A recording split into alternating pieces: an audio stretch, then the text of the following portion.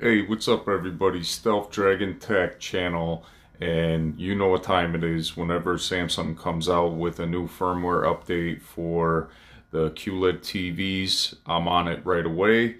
I've never had any issues with any of their firmware updates. I've noticed maybe a little bit of reduction sometimes in color and maybe a little added blooming, but nothing to whine and fuss about, you know.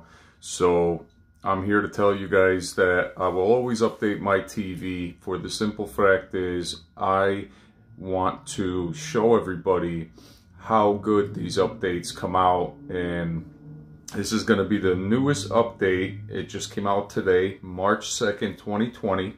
It is the version 1292.1, and it takes about 1252.69 megabytes, okay?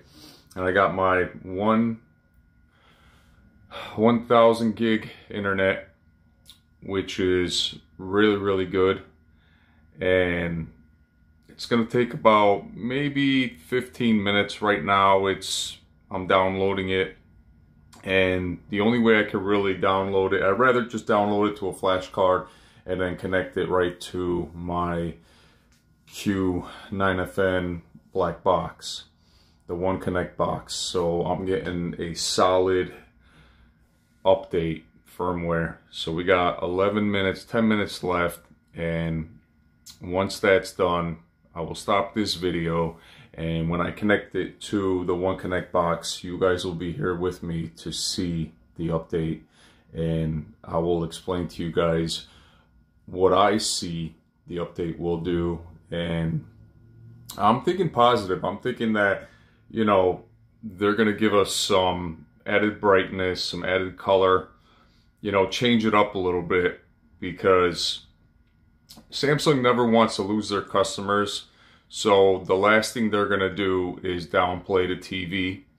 You know, some people have said in the past that the term is nerf the TV, and, you know, that's really their prerogative. But whenever I have an update, I notice a slight change in a couple things here and there, but nothing to say that they messed my TV up and all the settings and color, everything's still intact. So, alright guys, I will see you guys very soon on the next video. Right now I'm just downloading this update, and it's going to be exciting because you guys can always come to my channel and you can see what the update has done, and I can explain it to you.